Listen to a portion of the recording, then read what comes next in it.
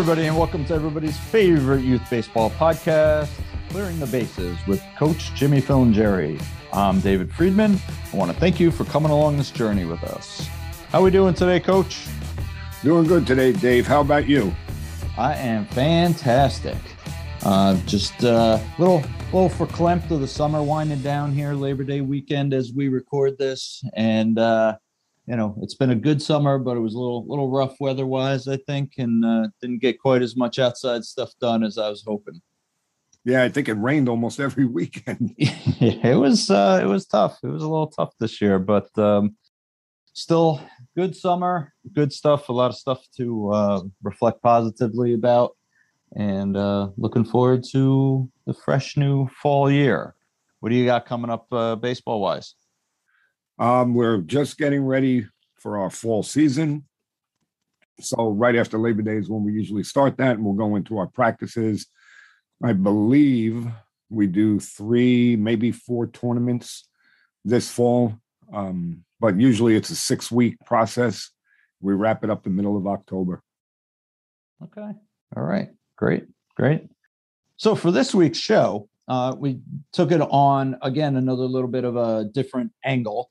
Following up on our highly successful show that we had with Steven Springer last time, and we can't thank you guys enough. We had such a great showing, such a great outpouring of listening and commenting, and we're really, really thankful for that. Steven obviously is all aces, and he's got a big following, and hopefully we can turn that into expanding our audience even more. Hopefully you guys really enjoyed that. I know that I did. And this week, we'll have another special guest gentleman. His name is Anthony Pla. He's a coach of Division II Lincoln University, which is just outside of Philly. And Jimmy, why don't you tell us, how did you and he hook up? Well, we've been following each other on Twitter for a number of years. I'm not quite sure how many, but I took a shot and sent him an instant message and asked him if he would come on. And the reason why I reached out to him was this past convention, which was a virtual convention for the ABCA. He gave a presentation on practice planning. And after watching his video, or his presentation, I should say, I was impressed. So I said, you know what, let's reach out, see if we can get him on, talk a little bit about some practice planning. Yeah, and I think what you guys will see, what you'll hear as this conversation goes along, is it's really it's vital to have a plan. It's kind of the old failure plan is a plan to fail type of thing.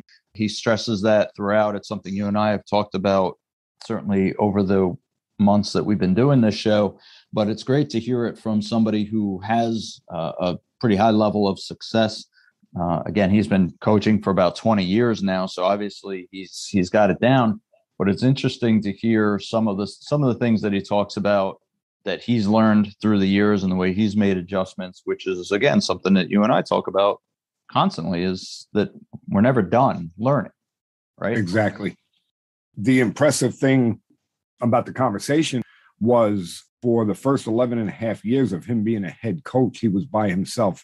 That really interests me because most youth coaches, or a lot of youth coaches, are by themselves.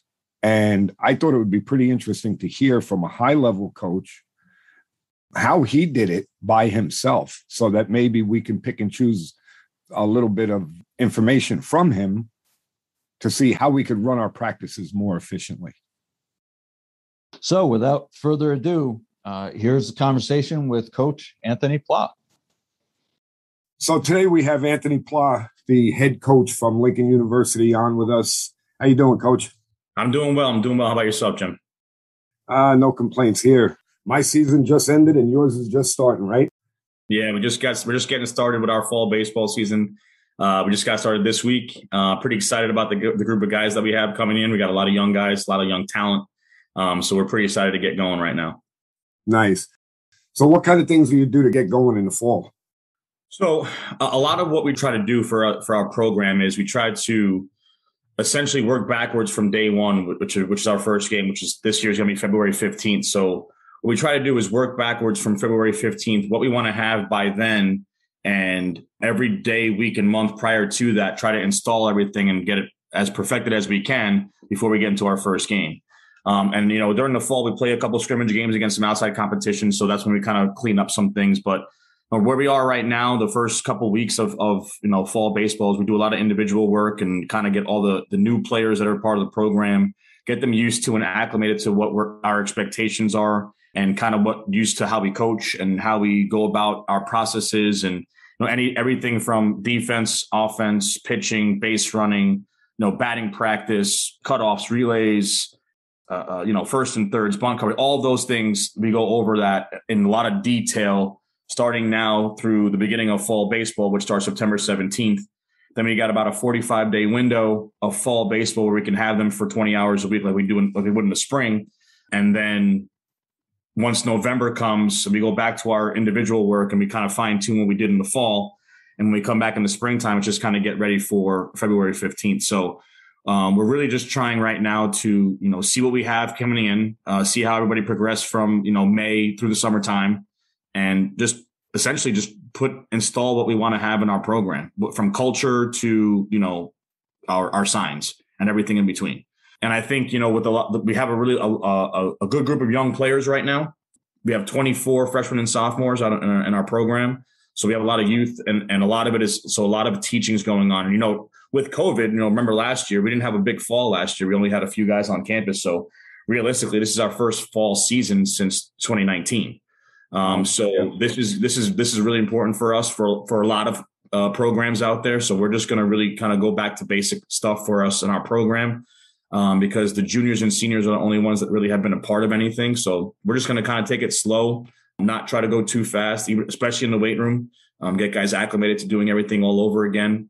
So just taking it day by day right now, not trying to put too much on their plate all at one time.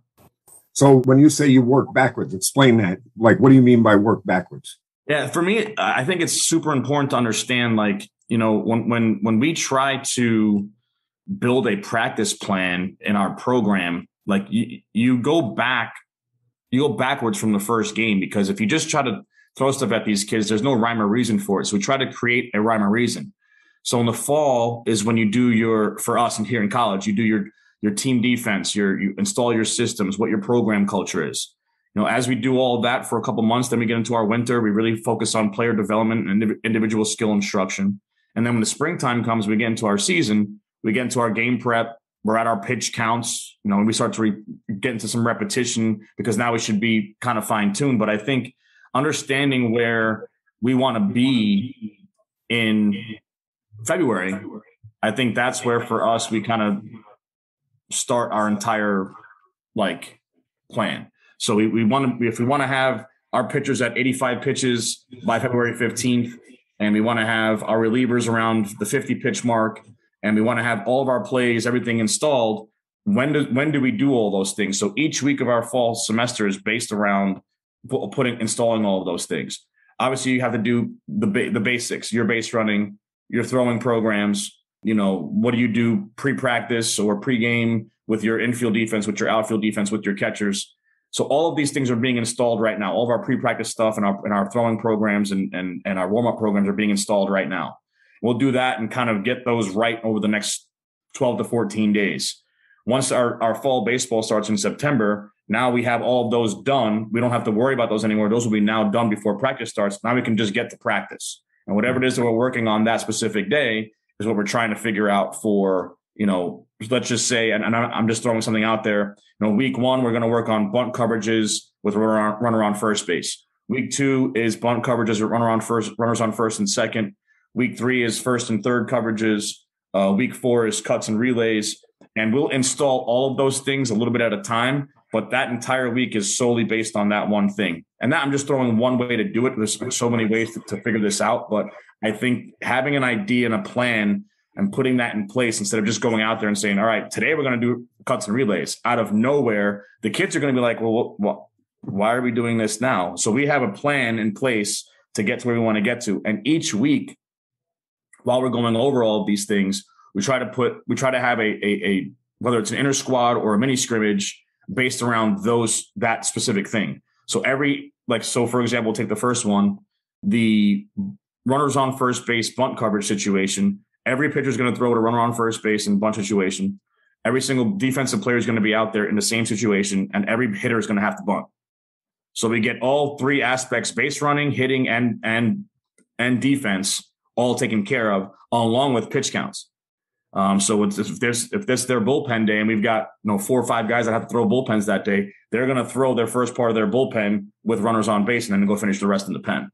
And I think it's important to understand the why, because if you throw everything all at once, you try to go all these team defenses all at once, the kids aren't going to remember everything. If you do it every day for a 4 or 5 day period, now the kids are going to remember it throughout the whole time. And then that will stick with them. And then you go back to the first and second. And then when you do your inter squad in week 2, now you have runners on first and runners on first and second. Then when you go into week 3, you have runners on first and second, and runners on first and third when you do your first and third defense, so on down the line.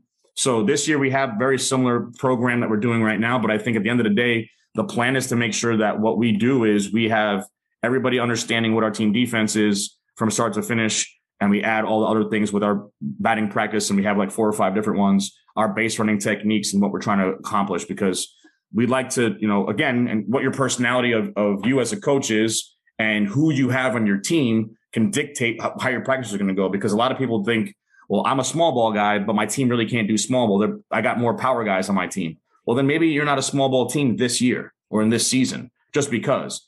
But if you're, very a specific kind of coach, you're going to also recruit that kind of a player. So when we have all of our guys that are coming in, all these guys we know can bunt and run, because that's the kind of game that we want to play. And obviously we have some guys that can bang it around the ballpark. So we'll fit those guys into the lineup the right way. But all of these things get taken care of from literally the end of August till February 15th. And then once February 15th comes, I'll be honest with you, Jimmy, I don't want to coach at that point. I want to play the game and just fine tune when we get there. We'll watch video. We'll watch video. Go ahead. I'm sorry. No. I was just agreeing with you. I'm the same way. Once we get, playing games, yeah, I don't want to. The only thing I want to be doing in practice then is whatever I take away from a game that I felt like we didn't do correctly. Then when we practice, before our next game, we're going to work on that. But go ahead. Yeah, I mean, and that's exactly right. I mean, that's kind of what the thought process is for us at Lincoln, is to make sure that we give all these guys all the knowledge that they need, the way that we want to see our program go and have our culture, because everyone's going to be a little bit different. There might be some guys that really do fast-paced defensive stuff.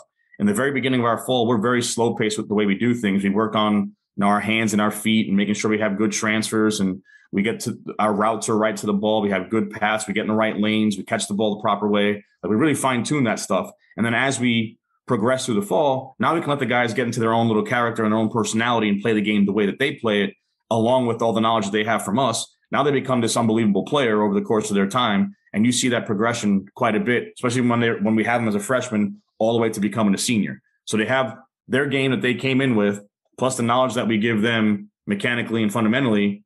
Now they just blossom as a player. You hope. And I mean, that's the hope, obviously, and not everybody's going to do that. But, right. I think a lot of the guys that come through our program, you see at the end, by the time they're a senior, they're a complete player. Something that really impressed me is that now you just finished your 12th season, correct?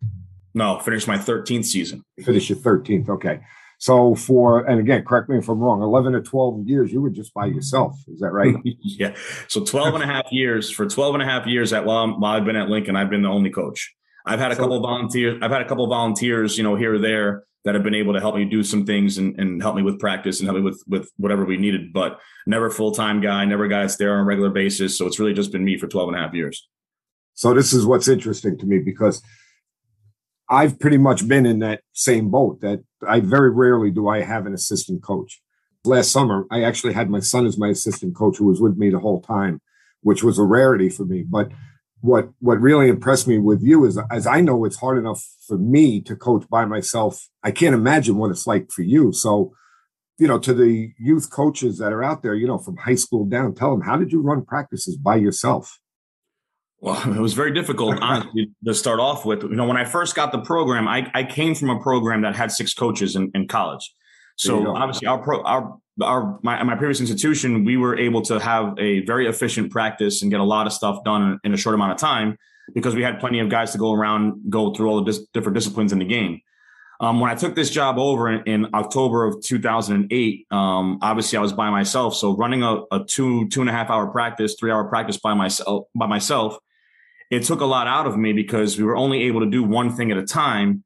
And it's just me, my only set of eyes. I'm the only one hitting fungos. I'm the only one throwing batting practice. So it was hard to, really just pay attention a lot to what we did. So the first thing that I did was, it took me about 2 or 3 years to get into this, but I decided to change my practices quite a bit. And I could be on an island by myself on this, but it's worked for me. And, after talking to a lot of youth guys, it's really helped them out as well. So what I did was I created this practice plan where my day is going to be super long, but my players won't have that long of a day. So I ended up calling it the Beast. I gave it a name. We call it the Beast. And essentially and you can work it however you want. The guy, I'll have a group come in first. Let's just say it's the outfielders today. So today's Thursday.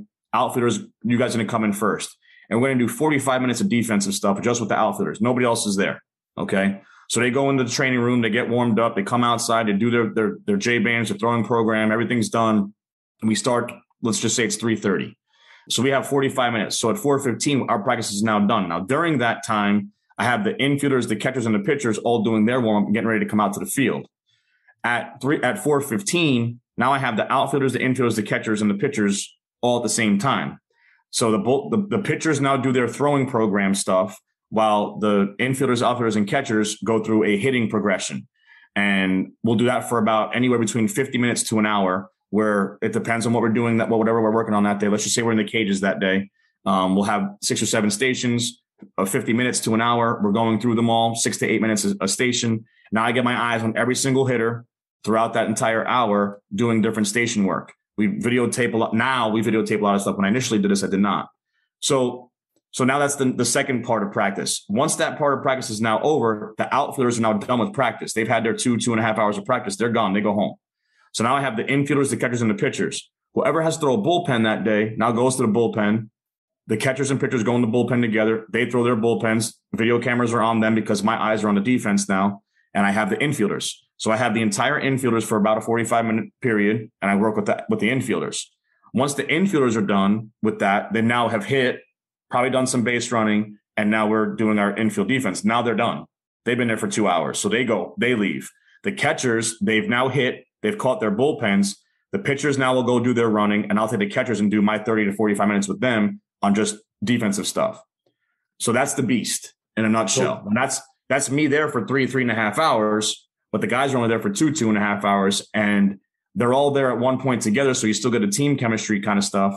But at the end of the day, I've gotten everything that I wanted to get done in my practice time completed, but I've gotten it done where I'm not overwhelmed with having the entire group there at one time, only getting one thing done at a time. I've expanded myself a little bit, but I've made my practice more efficient.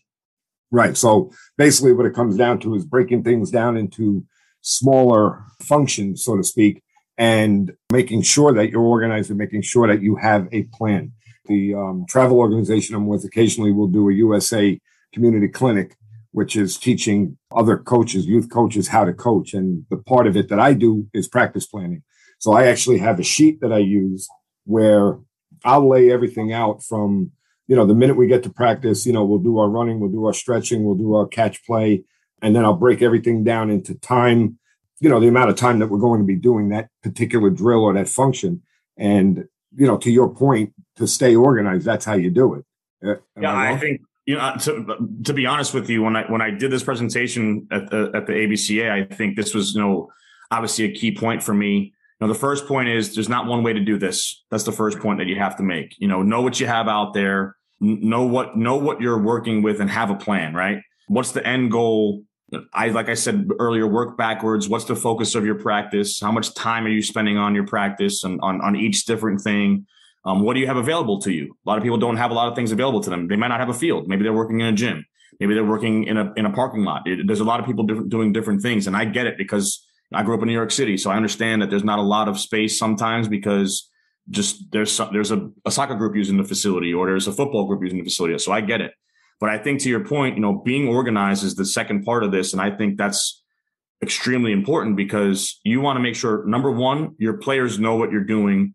You're on time with what you're doing. And some guys are okay with going over. Like if you have a list of stuff on your practice plan, and you only had 10 minutes for this slot, but you wanted to take 15 or 20, cool, that's fine. Something else can take a back seat. That's okay. If this is super important that day, I have no problem with that. And I think coaches, I think coaches need to realize that there's certain things that maybe your team's moving really well today, and you love the energy that's happening. Man, stay on that for a little bit. Let them feel the same kind of energy, or vice versa. Maybe they're having a bad day, and you need to do it a little bit more because you need the repetitions at it to get them better at something. There's no problem with that. But as long as you have a plan in place, I think it's important for your team, because you being organized makes them be a little bit more organized themselves from top to bottom. We post our practice. We send our practice to our guys for the week, and we post our practice in 3 different places: my office, the locker room, and the field. So they know exactly what's going to happen at what time, what we need. The BP cage needs to come out. We need the hitting mats. We need the screens in these places. We need the portable mounds or the pitching machine. Like, they know where everything has to go before it even starts. So we're, at 3:30, we start, boom, here we are. At 4:15, we're moving stuff around. We know, all right, phase 2, here we go. This is what's coming next. So the guys get to move. And this is what we're installing now. So the new guys understand, like, this is how we're moving at each moment in time. But being prepared, coach, it's got to be at a super high priority for each one of the youth coaches out there, because when you're organized, especially with travel programs, your players will stay with your organization a whole lot longer if your organization and your program are organized. If you're not, they'll be leaving and going to another program in one season. Exactly. I agree with that 100%. Yeah. Teaching young coaches and, especially coaches at the travel log. Like, I know that you had coached with the Connecticut Blue Jays. Yeah. So you've been in the travel world, but from what I remember about the Connecticut Blue Jays, a lot of their coaches were college coaches. Am I wrong? We played them one time, and I believe I played against the coach from Purchase College. Yeah. So interestingly enough, that program is near and dear to my heart. One of my really good buddies, one of my really good college friends, two of them, Pat Hall and Kevin Huber, created that program as their senior project in college when they were seniors, and I was a freshman. And they created this organization. And when we all graduated, we all kind of geared towards them. Obviously, we were really, really tight. And we all started coaching. So the whole program was coached by former college players. And we ended up all being college coaches, all of us. And, again, a lot of organization, a lot of, we took what we did in college and brought it with us. And Adam Taraska, who's the head coach of Purchase College, is a good friend of mine. And he was actually my throwing partner for 3 years of college, know him really well. And he coached one of the teams. And we had guys that when I started coaching at University of Bridgeport, where we all went to school, I brought some guys with me after their careers were over and they started coaching in our program. So we had a lot of good guys in our program that kind of helped build that organization. So that kind of proves my point that when you, or actually, what you were just saying, when you have a travel organization, if you can have that caliber of coach or coaches that just know how to stay organized. I mean, the Connecticut Blue Jays is a very successful organization. So there you have it. It always falls back to the coaches. And my opinion is it falls back to the way they run their practices and how well they prepare their kids. I agree. I mean, being prepared is 100% of what you have to be as a coach. I mean, you have to be prepared for as much as you possibly can. And baseball, as we know, is a very interesting game because you will definitely walk onto a baseball field. I don't care how many years you've been around the game, but you're going to walk onto a baseball field every day and see something you've never seen happen before. And as much as you can prepare your teams for those kinds of things to happen, for example, not many times nowadays do you see a squeeze play happen with a runner on third base, at any point in the game. It doesn't happen a lot anymore, but there's a lot of travel organizations because of the coaching style. They like to do that and it catches everybody off guard. And if you're not prepared for it, you're not going to be able to defend it. Same thing with, delayed steals and first and thirds and all. Like if you're not doing those things and preparing in each practice, it's not going to happen. But I think there's a lot of things that I think are important in practice planning, but you have to execute what your objectives are. If you have objectives in your program, you have to execute them. You have to do them on a regular basis so your guys know how important they are to the program and you being successful.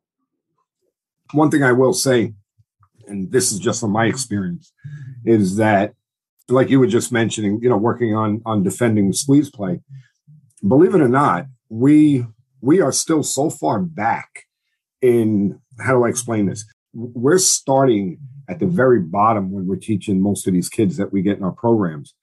And when I say that, I mean, we're involved in teaching them how to take leads off first base, because I'll be honest with you, I get the kids at 14, 15 years old. They don't know how to take a lead off first base. So I have to get that right before I can work on stuff such as suicide defenses and stuff like that. What I'm getting at, it's the very rudimentary stuff that we're teaching, and we have to hammer home and drill home. We're still working on catch play. When I get kids, a lot of them don't understand that when, pregame, I think you use the word primers prior to starting your practice. When they're going through their primers, they think that they're just throwing the ball just to get their arms. And they don't understand that it's a drill, that we're learning how to catch, we're learning how to stay connected, we're learning how to transfer. So it's very difficult. What I'm getting at is at the travel level, sometimes, depending on the organization you're with, it could be very difficult to teach advanced stuff. We have to start very basic. Yeah, and it's a great point that you're making, because there's quite a few times in my career, including this year, because we're so young, we actually have to take the time to go over this very similar things. I think the worst part of individuals coming from high school to college is base running. I think it's not taught a whole lot at the younger levels. There's just not a lot of development at the younger levels. You're playing so much that there's not a lot of practicing and teaching and developing, because guys right now almost, and I don't want to speak for every travel program, but guys either can base run or they can't base run. And a lot of guys that can't base run, they might have another tool. They might be a really good defender, or they might have a really good arm, or they might be able to swing the bat real well.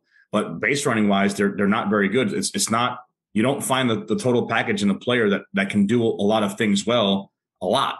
There's few and far between, just because there's not a lot of development at the younger levels, which can be easily remedied if you take 10 to 15 minutes in the beginning or end of practice to go over it regularly. And I think it's important to understand that, because we base run every day. When we have a full team practice, we are base running every single day for a certain amount of time, whether it's before, during, or after practice, we're doing it because you're going over a lot of stuff. During batting practice, we have base running.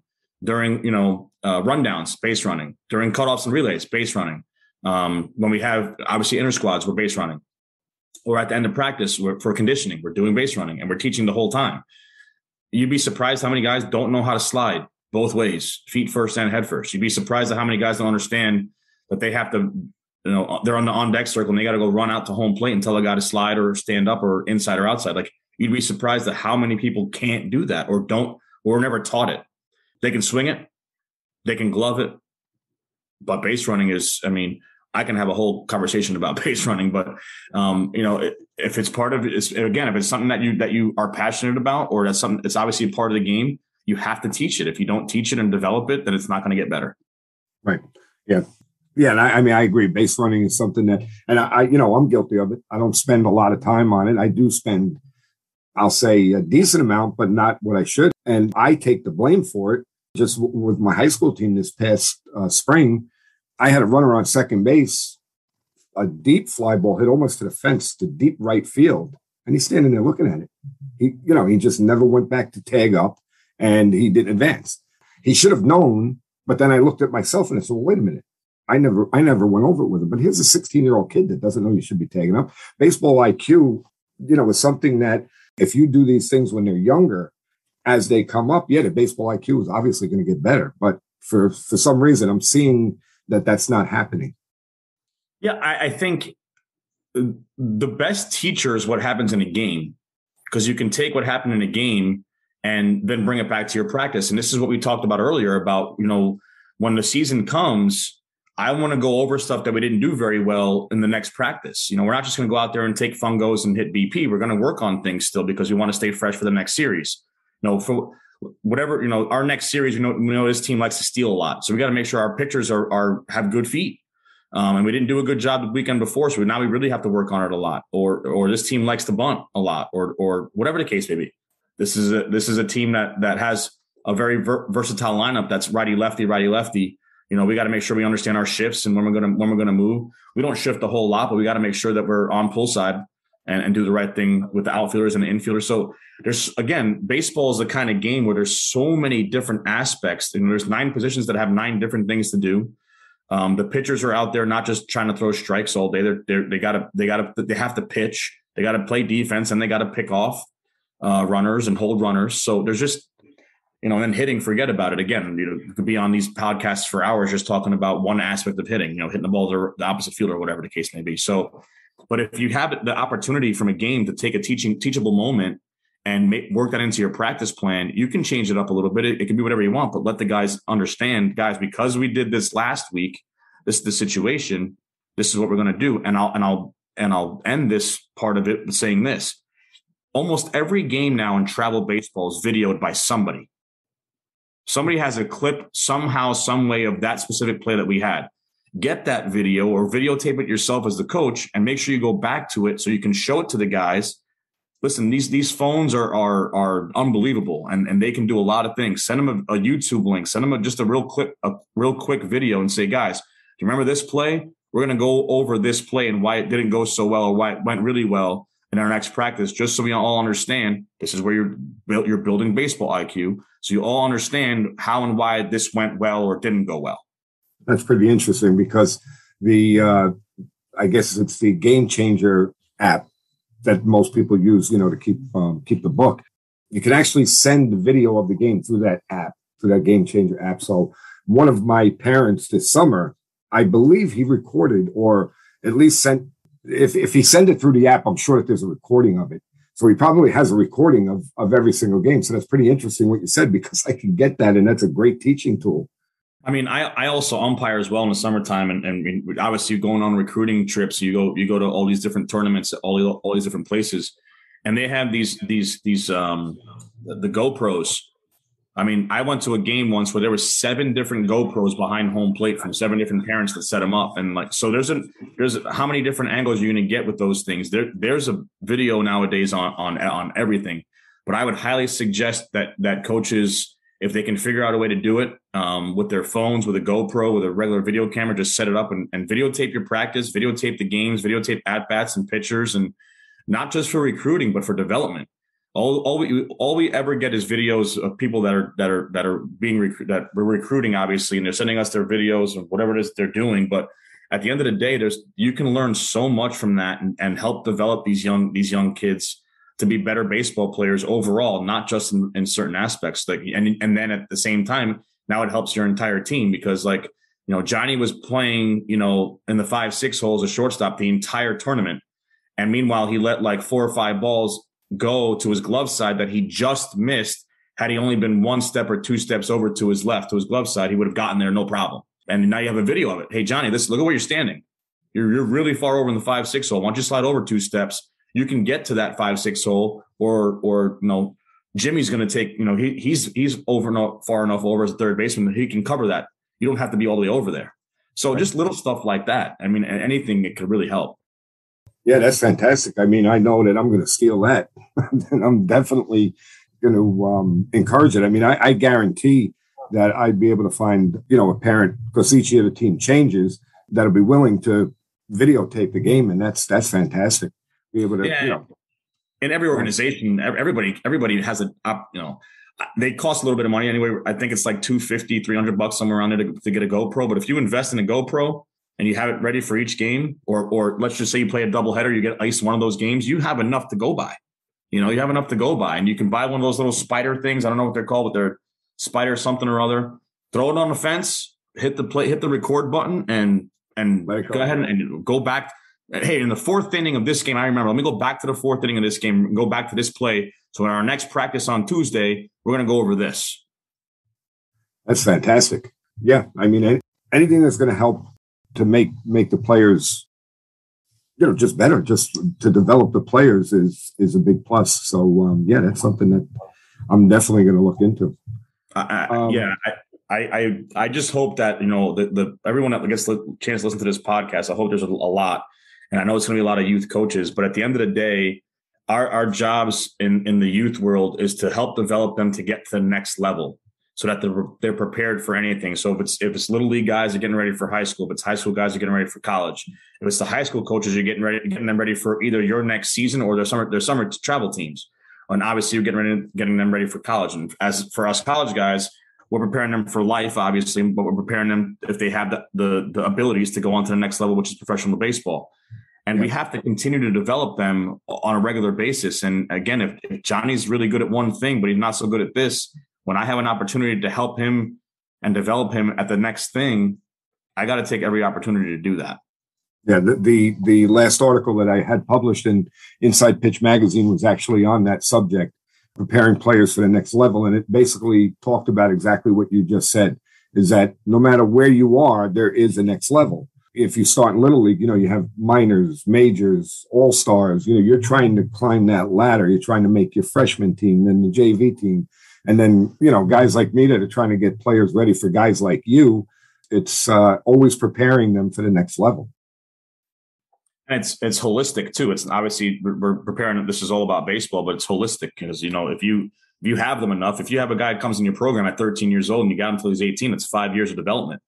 And if he's the same guy at 18 that he was at 13, only a little bit bigger and faster, then you didn't really do very much for the kid.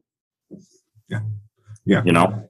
But the other thing too is to make people understand and be able to notice what development is. I think that parents don't take this the wrong way, but this is mostly, I think, the way parents look at it. They think that if little Johnny was batting 200 when he was 13, and then he comes to you at 14, well, by the end of the season, he should be batting 600, and that's development. You're developing him because I could see it, and then, wow, what a great hitter he is. They don't understand that development comes in very small increments. So I've used this example, I get a player at 13 years old, and one of the things that he learns is, how to hit cutoffs, or how to be in the right place for a cutoff if he's an infielder, or like I said before, how to take the right lead off of first base. Base hit, you're thinking two, and how to hit the base and break down after you make your turn. Those things are development, and you are developing that player because he knows a lot more, but it's not something that's tangible. It's not something that's really noticeable unless you have a trained eye and you're going to see that. I mean, do you agree? Yeah, absolutely. 100%.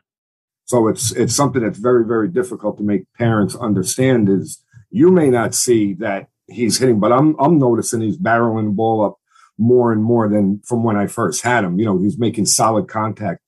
Those little things, but the parent may look at his batting average, which, like I said to you, we had Springer on, and, his big thing is batting average is a trap. And they'll look at his batting average and say, well, his batting average didn't go up. I'm like, no, but he's hitting the ball harder.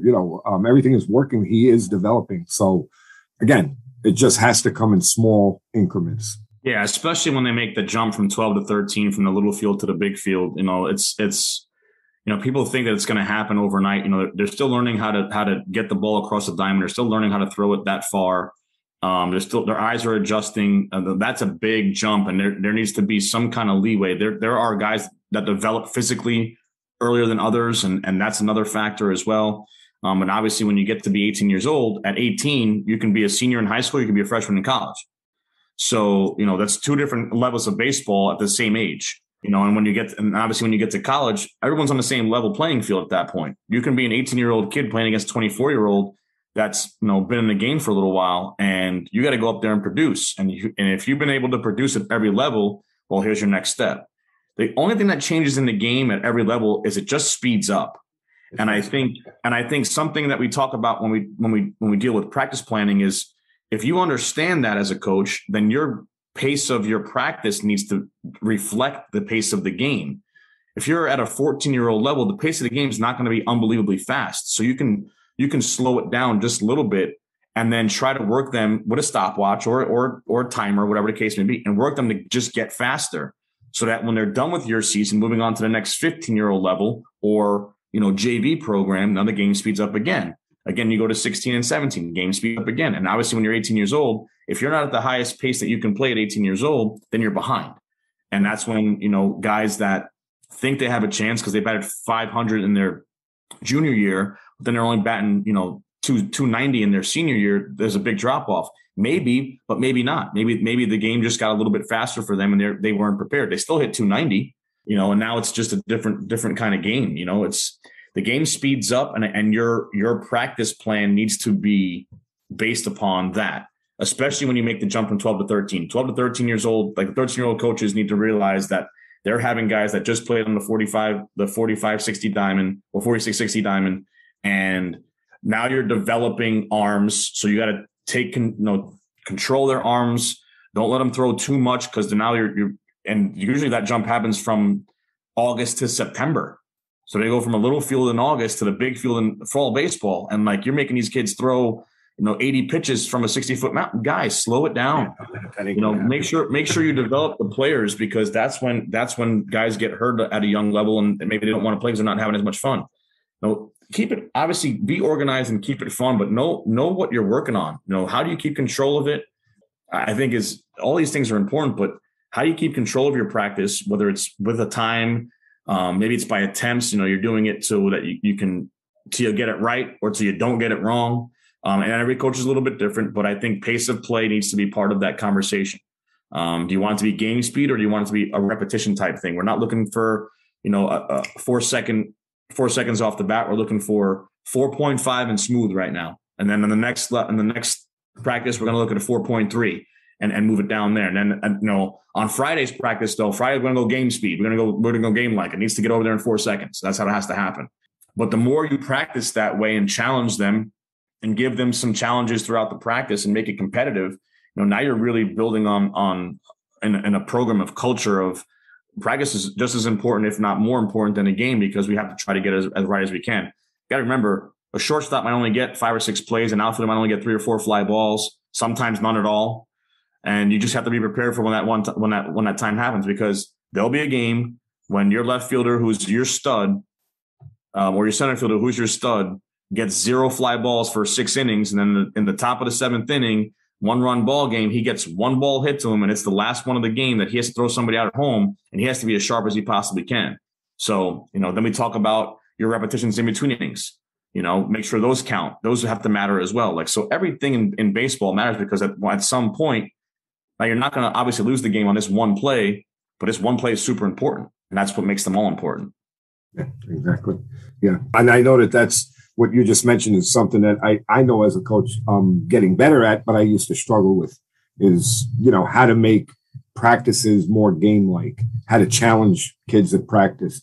It's something that I'm working on now, that, like what you were just saying, I will time players from shortstop, first base. I will, there's a lot of stuff that I'll do now where there's balls flying all over the place. So guys have to be on their toes, ready for anything. But again, it's something that, younger coaches, and again, myself included, even though I'm not a young coach, but I'm coaching at the younger levels, can be something that people will struggle with. Yeah. And I think it's really important to create some competition within your players in the organization. Well, we do it all the time in practice. Compete. Let there be a winner and a loser, so guys know how to win, guys know how to lose, and they know how it feels to be on both sides of it. So it's not a surprise on the first day out there. Everyone's won and no one's ever gone undefeated in their entire season, and no one's ever really lost every single game in their entire career. So everyone knows how to do it. But as you create that culture in your program with competitions, whether it's a king of the infield or king of the outfield, I catch every single ball, or I throw every ball into the screen the right way, whatever it is, you got to make sure that you give these guys some kind of competition in every one of your practices to keep it competitive and keep it fun, because guys always get into it a lot more, and they work a lot better when there's some kind of competition. So we talk to our guys about this all the time, where we say, compete against yourself, but obviously you're competing against the guy behind you. So if I want to be the starting second baseman in my program and there's 2 or 3 guys behind me, well, I have to do better every day, because they're going to be on my heels, because they're all going to try and take this spot over. And that's a good, friendly competition. And it can get heated sometimes, but sometimes at our level, we're working with young adults, that's what's going to happen. And that's okay. And then, there's a lot of curveballs that can be thrown your way. Then you have, a whole other topic to get into, but inclement weather, no facilities, minimized space, not enough equipment. There's 3 or 4 teams that are at the facility at the same time. Again, 1 coach, 2 coaches, 3 coaches, whatever you have. If you're a team that has 4 coaches regularly and 2 guys don't show up, how do you run your practice? Your squad size. I talked with a coach from Texas during COVID last summer, because he had asked me about my practice planning stuff, and I mentioned this to him. So he has 70 guys in his program, and they all practice together. Wow. And they have a certain amount of time each week that they are allowed to have with the players. And I said, then there's definitely, like, right away in my mind, I'm like, all right, well, there's definitely a way to break that down depending on how many coaches you have or what it is that you're working on. because not all 70 guys are going to be infielders. Not all 70 guys are going to be pitchers. So it's going to work around. You're going to work around what you have positionally, and you can work at it where you have guys in the outfield, guys in the infield, guys in the cage, guys at home plate. You can work on a lot of different things, but you have to be organized when you do it so that all 70 players know what's going on the whole time. Because if you do have this practice where 70 guys show up, where you have your varsity team, your JV team, your freshman team, and your 7th and 8th graders are all there at the same time, the 7th and 8th graders are not going to be able to do what the varsity guys do, but they can still do the same drills and skills at their pace. So, it rains, or there's, in our case, we have snow, rain, and cold. We don't have lights in our baseball field, so we're going to be inside sometimes. So how do you make that work with 35-man roster? So, and how do you do that? Well, you can split it up. You don't have to have everybody come all at the same time. You can split it up, or you can have different corners of the gym doing something different. You can split it up. You can just, I guess the best way to say it is to be creative. Our generation of players and coaches, we're a lot more creative than the youth that are out there now, because they have all these video games and their cell phones, not as creative as us and can make things. And there are some, and don't get me wrong, there are some kids that are like that, but I think we as guys that have been in the game for a while, we can get creative with facilities, space, and whatever we have.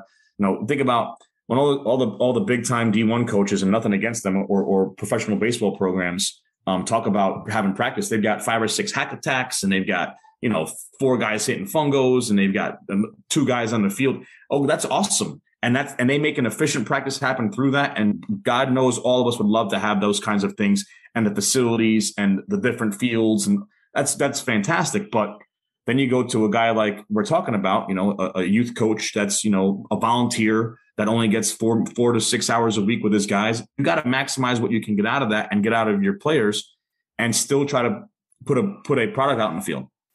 So I just think that it's important to understand where you are. Do your research prior to that week of practice. It's going to rain on Wednesday, and we have practice from 6 to 8 or from 5 to 7, whatever it is. But we're going to have to either be inside or get on a turf field or something. Cool. Do that beforehand, but have that plan regardless. We want to work on this specifically. We can still do this inside. We can still make this happen. And God, if Zoom taught us anything in the last 2 years, year and a half, 2 years, I mean, there's so many ways to skin a cat in this and get your practices under control with some pace, have objectives, and get to work. I mean, there's no doubt about it. There's so many great coaches out there that have so much knowledge that I've stolen from. I'm the one little piece of the puzzle in all this, and obviously I'm not the end all say all, and I'll never say that I will, because I'm going to learn for the rest of my life in this game, because I love it so much. But if you have an opportunity to get creative and kind of figure things out on your own, you can create something that's unbelievable and that other people are going to steal from you. Yeah, I'm with you on that. But something that you said that was pretty interesting too is that, like, I'll use this as an example. When I go to the convention, I'll go and I'll listen to different guys talk. And like you said, these big D1 programs, some of these, big heavy hitter coaches are out there and they're talking. And I know I can't run a practice, say, the way they do, but I can grab a little bit from this guy to, hey, wait a minute, I can do it. I can do it this way. And then I'll grab a little bit from him, and to your point, that's how you develop your culture and your program, by all of these little things. I can't do it, obviously, the way a D1 program can, but I can do it my way and just take that knowledge from them. Absolutely. I mean, the way that I think about coaching is, I'm a direct product of every single one of the coaches I've ever had in any sport I've ever played. Yeah. Throw my personality into it, and now I become this coach. Well, since I started coaching back in 2002, I've learned from so many different people than just the guys that were my coaches. Sure. That now I've become this very eclectic person in the game, because there's so many ways to do it. And I still have my personality and the way that I like to play the game. And as a player, I was a certain way. And as a coach, I'm kind of the same way. For all intents and purposes, I'm more of a defensive minded coach, because that was what I loved the most of the game.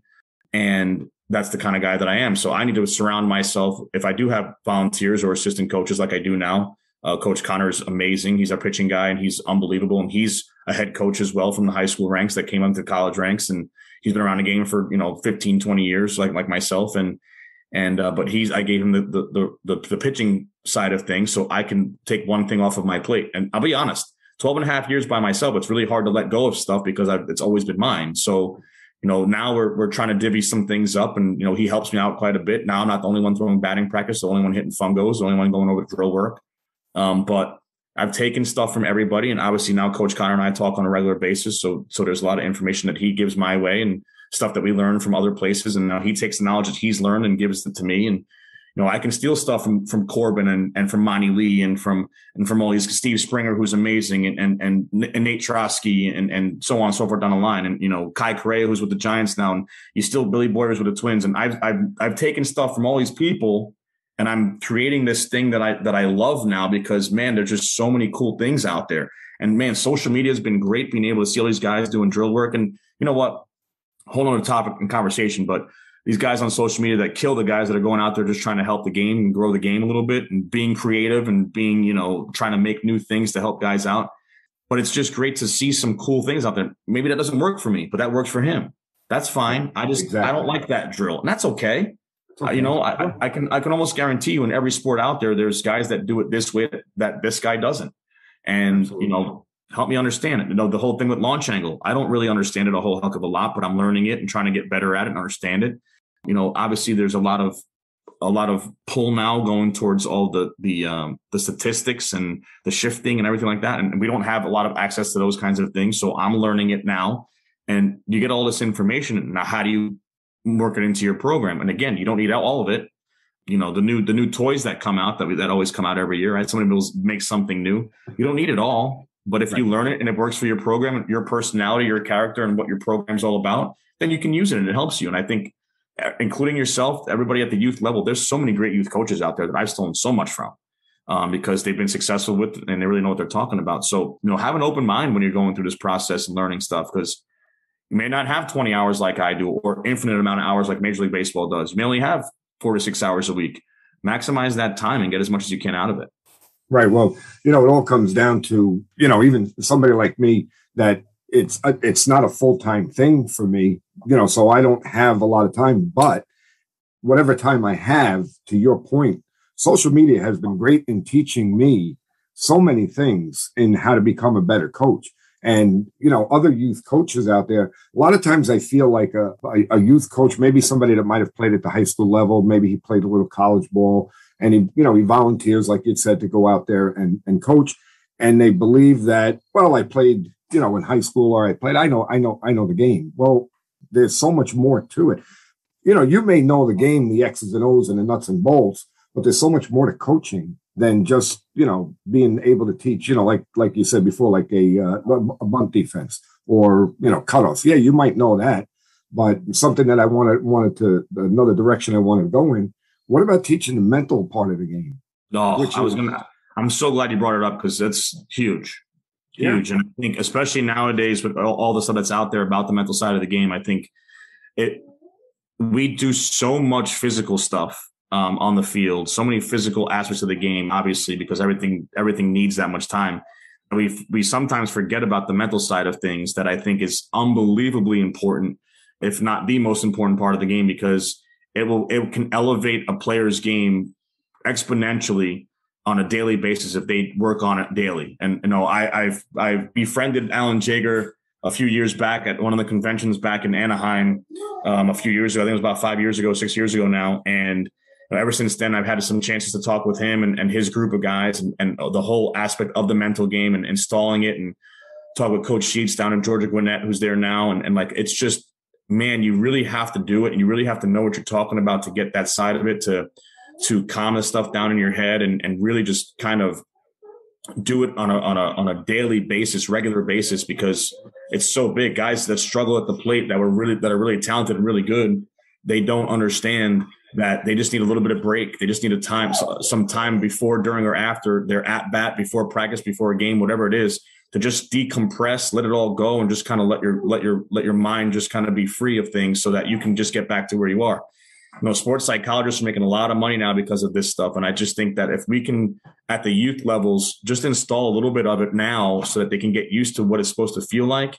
This is the biggest topic now, and it's the hot topic right now, other than, shifting and things like that.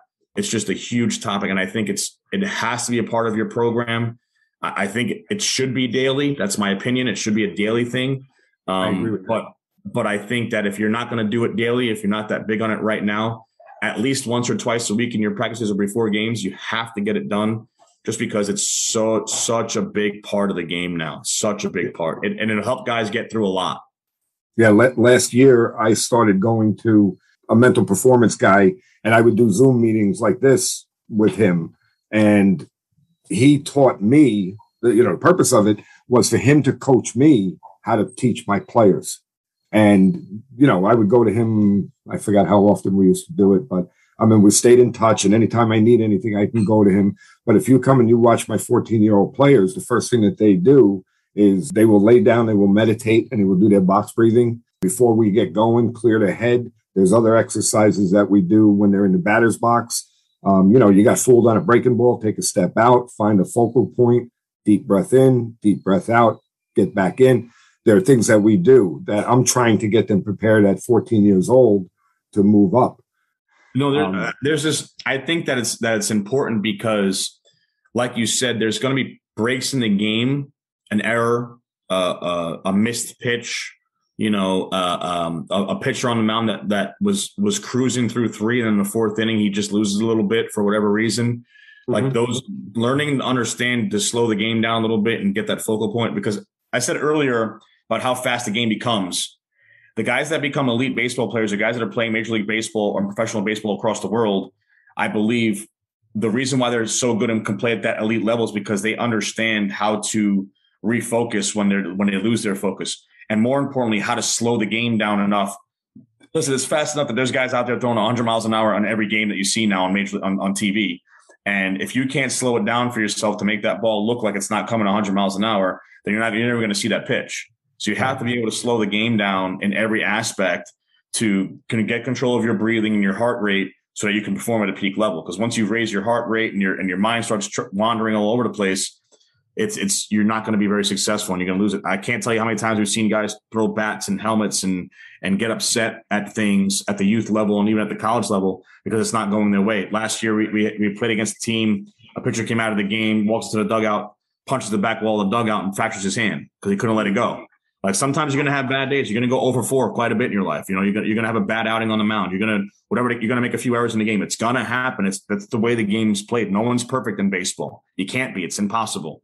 So the sooner you can understand that part of it, and the more that you can do the mental practices that you do with yourself to get your focal points back and kind of control your breathing, it goes a long way. So I think, to go into this a little bit deeper, I really think it's important to understand that the mental side of the game needs to become a part of your practice, a regular part of your practice, as often as possible, so that guys can learn how to break it down for themselves. And it's not you as the coach consistently saying, you got to calm down, relax, because no one wants to hear that. You usually get more mad when you hear those kinds of things. So if you can learn that on your own, I think it's super important. And, we take yoga. We have this mental part before and after practice, before games. And, obviously over the course of the game, guys throwing the at-bats, guys on the mound, guys on the field, you got to take the breaks of the game, which is in between each pitch, to get your focus back. Right.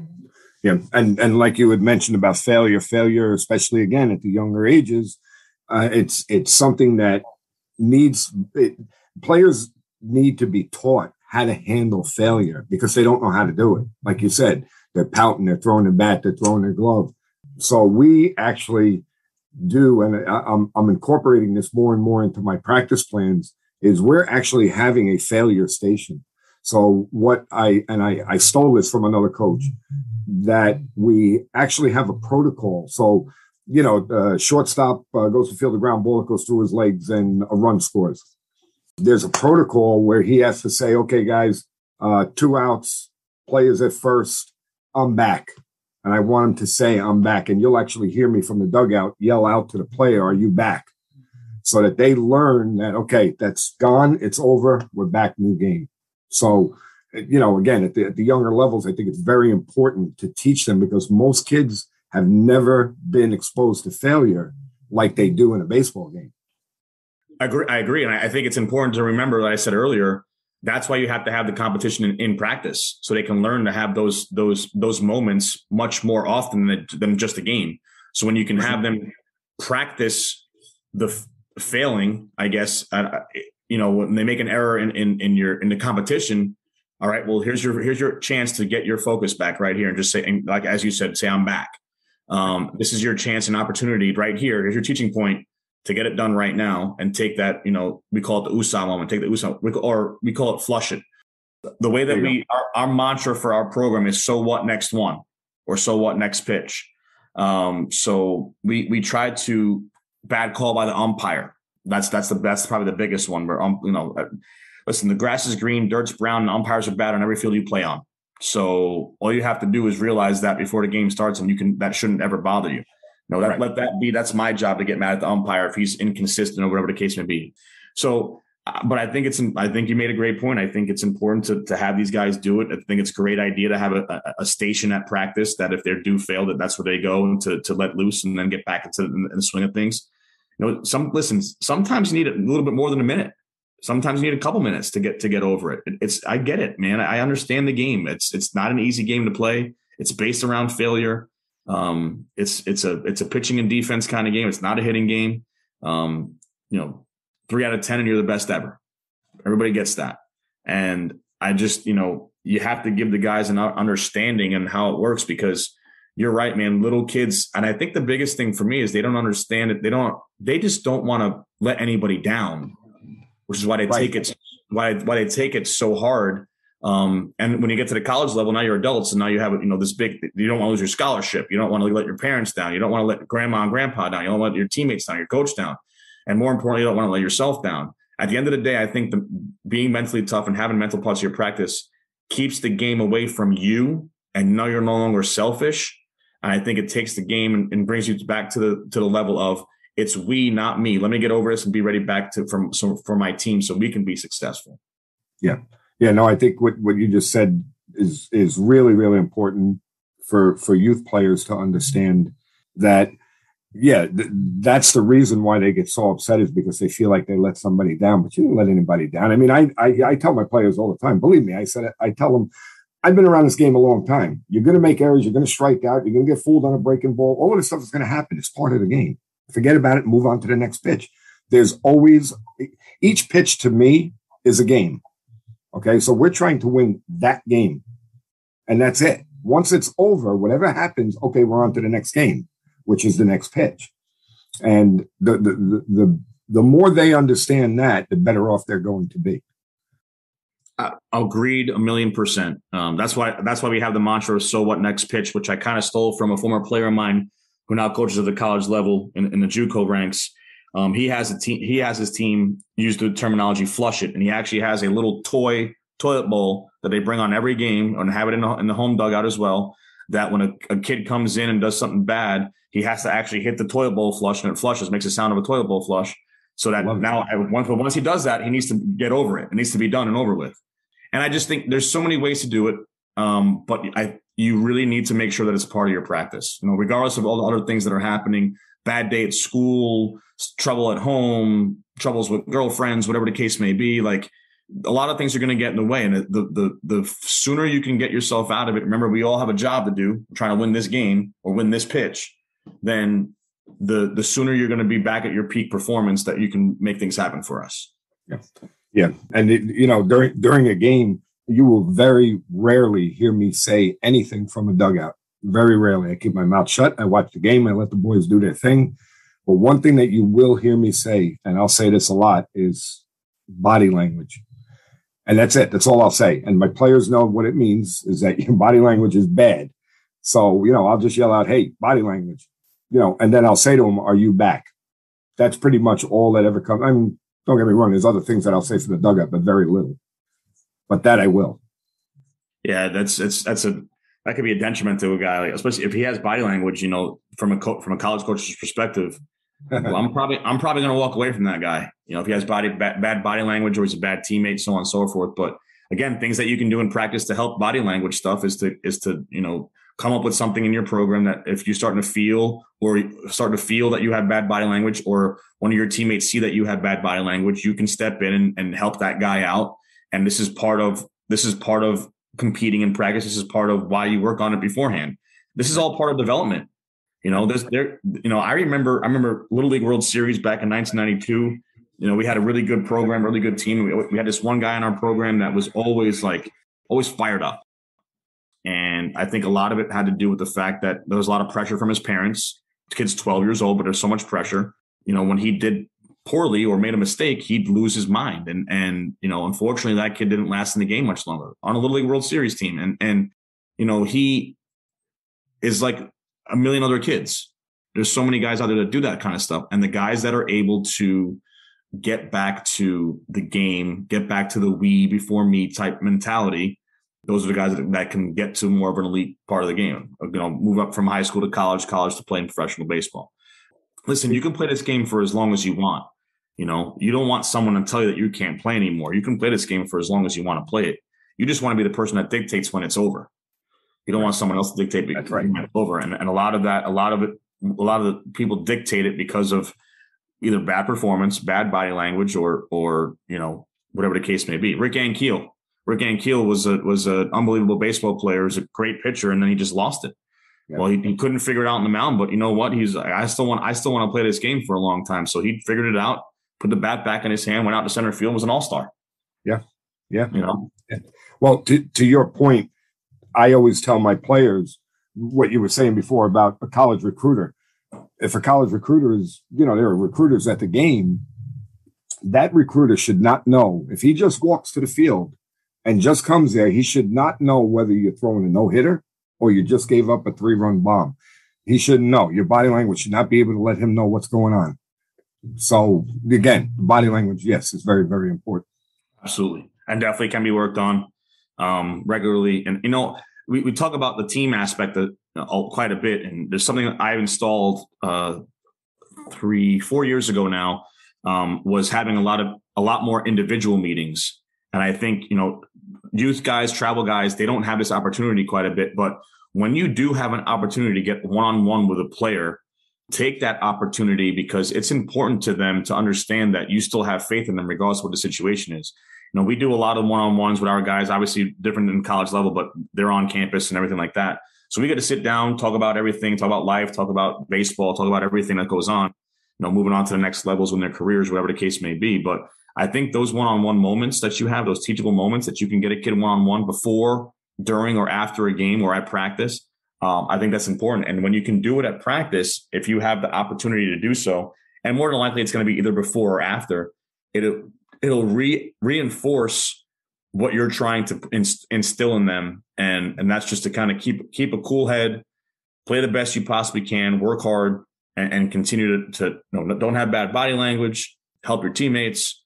And then obviously the rest of baseball will kind of take care of itself as you move along. But I think this could be a part of your practices and your games to make those one-on-one conversations are unbelievably important, especially on impressionable young kids that are looking up to you as the coach to help them get to where they want to get to.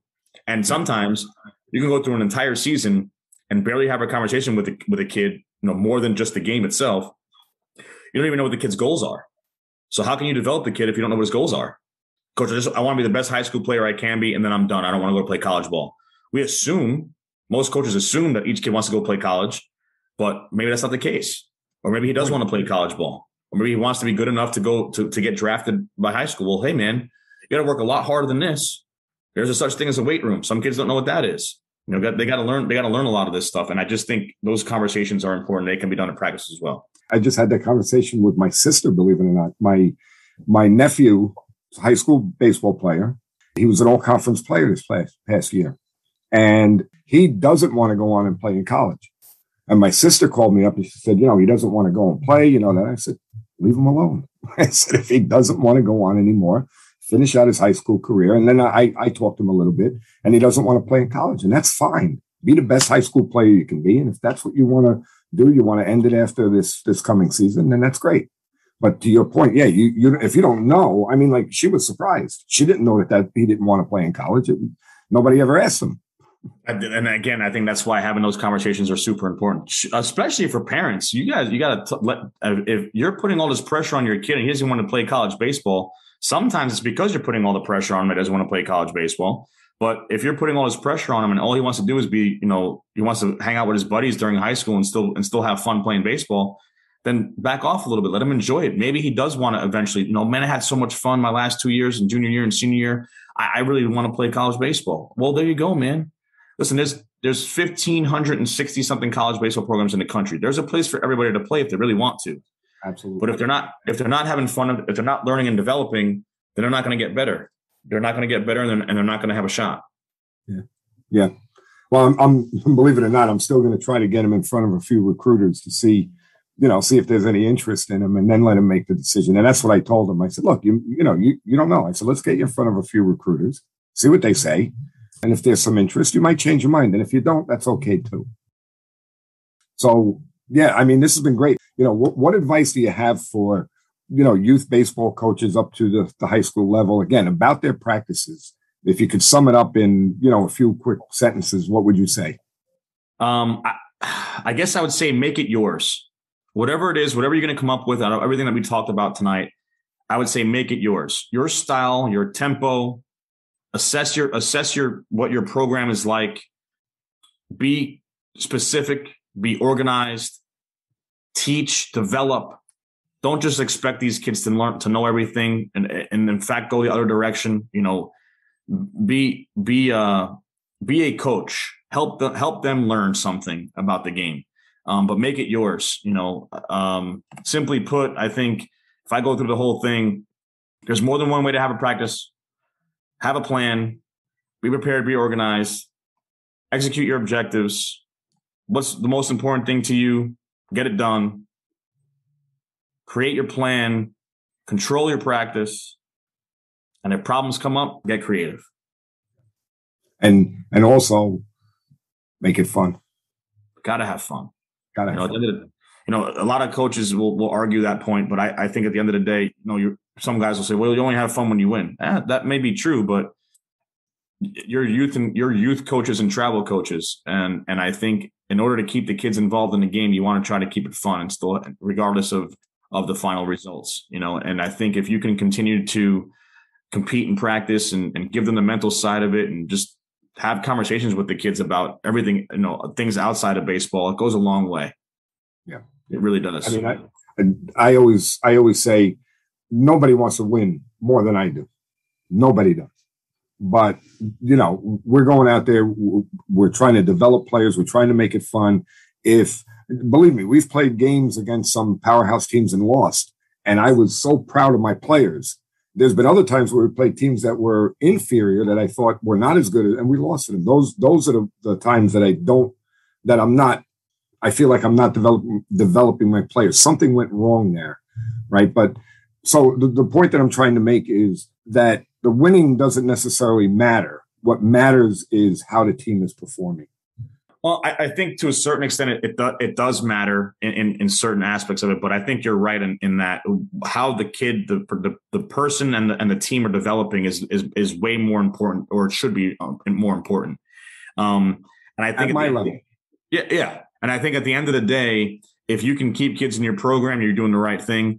If you can continue to develop guys and move them on to the next level, whatever level that may be, you're doing the right thing. Also remember that the game does change a little bit. Keep up with the times. Don't get stuck in a stone age. Even though there's a lot of guys that still go old school. I'm an old school guy myself, but I've honestly understood that there's a lot of new school things out there that need to be input there because these kids have been doing it for 4, 5, 6 years.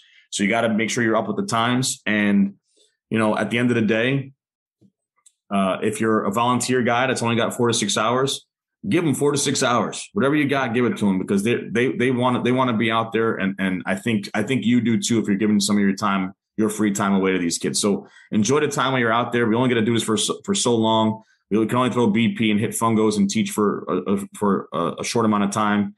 And I think if we can make it to the point where we're all enjoying our time out there, we're going to be doing this for a really long time. And I love what I do. Don't get me wrong. And we haven't been the most successful college program in the country, but when these kids walk across the stage, I'm a happy guy.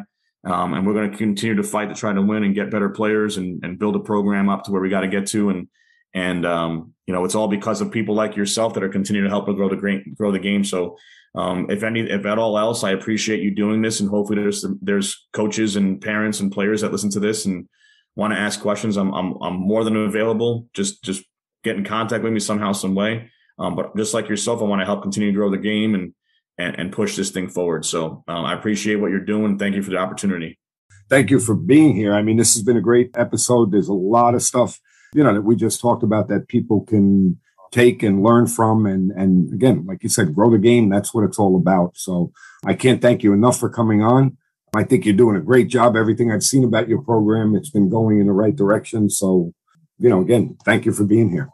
I appreciate it, Coach. Thank you so much. So there you have it. Our interview with Anthony Pla, head coach at Lincoln University. So, Dave, what do you think? Well, I think overall it was much improved than most of our conversations because I wasn't in it. So I think you did a great job there. So just as a programming note, just due to a scheduling conflict, I just had a last minute thing. I wound up not being able to join in on the conversation. Really wish that I had been there because he was a great guest. And I will say, I think you did a great job handling that without me. He, I would be very interested, obviously, his background, having played and coached at University of Bridgeport, which is my alma mater, where I had played. Looks like I'm about 10 years ahead of him from when he started playing. So it would have been interesting. And maybe we'll get him on again sometime down the line. I think that would be pretty cool. Being that you both played your college baseball at the same school. Yeah, I'd be interested to talk to him about that because I've not really been back there, and I've heard that they made a lot of improvements to the field and the facilities and whatnot. So definitely would be cool to hear that. But as far as the conversation itself goes, very, very interesting stuff. It's always great to hear other perspectives as we talk about. We have to be open to learning and hearing new ideas from other people. Sure. One of the things that really interests me about it is I love hearing from higher level coaches what they need us to do to prepare our players for them. Yeah, we can, again, it's one of those things where if you're not looking for that type of feedback, then you're not only flying blind, but you could certainly be going a direction. Maybe you could be going in directions that don't need to go, or could be detrimental to our players as far as their long-term development. And it's the type of thing, again, because I know you and your methodologies, I know that you're not doing this, but there's certainly been many, many cases that we've both seen through the years where coaches are burning players out just to get that win, to win that game or that tournament or that season. And, what are we doing to these kids long-term? My philosophy, it's all about developing players. And just as long as we have those goals and it's one of the things that Anthony and I talked about during the show was how to get the players ready for the next level. And whatever that level may be, I'm always looking, because I'm a travel coach and I'm a high school coach. I'm always looking to get my players to that next level, which is varsity high school baseball, first of all, and then on to college. So it's great to hear from them what they're looking for, what's missing, what we can do better so that we could get players prepared for them. Yeah, I think that was fantastic. I think he offered a lot of good insights into that, and the practice planning, not just on a daily or weekly basis, but for an entire year. Where he talked about our first games in February, and then working all the way back to basically, September 1 and saying, okay, here's how we're going to get ready for that. That's something that I'm sure a lot of coaches don't either have the time or the patience, or just didn't really think of that, doing it in those terms, as opposed to here's what I want to work on today. And then, something you guys did talk about is you see what happens in the game and you say, okay, now we need to work on that tomorrow. But are you making sure you're incorporating it into a full picture? Sure. So very, very interesting, very good stuff there from Coach Anthony Pla. And again, I look forward to maybe after his fall season's over, when he has a little bit of free time, we'll get him back in the studio with us again. I think that would be great. In the meantime, you can follow him at Coach Pla1. That's at Coach Pla, P-L-A, and then the number 1 at Coach Pla1 on Twitter. Go ahead and follow him. He's definitely the type of coach that you'd want to reach out to further your career at the college level. You know, Division II, there's a limited number of scholarships, but there's a lot of opportunity just to play. And for a lot of kids, that's all that they're looking for. All right, so that'll bring a close to this week's show. Again, thank everybody. I want to thank everybody for listening. Please follow, rate, review. You can follow us on Twitter at the CTB Show, on Twitter at the CTB Show. You can email us at clearingthebases@gmail.com. Jimmy and I both have our Twitter addresses out there. We both have Facebook pages. Go ahead and jump on and find us. Thank you guys for listening and tuning in. And always remember, the only 2 things in life that we can control at all times are our effort and our attitude. Going into everything with a positive mental attitude, PMA, put in 100% effort. Good things will follow. Final thoughts, Coach? Yeah, everybody out there, I always want you to remember, people don't care how much you know until they know how much you care. Thanks, everyone, for listening, and we'll see you on the next one.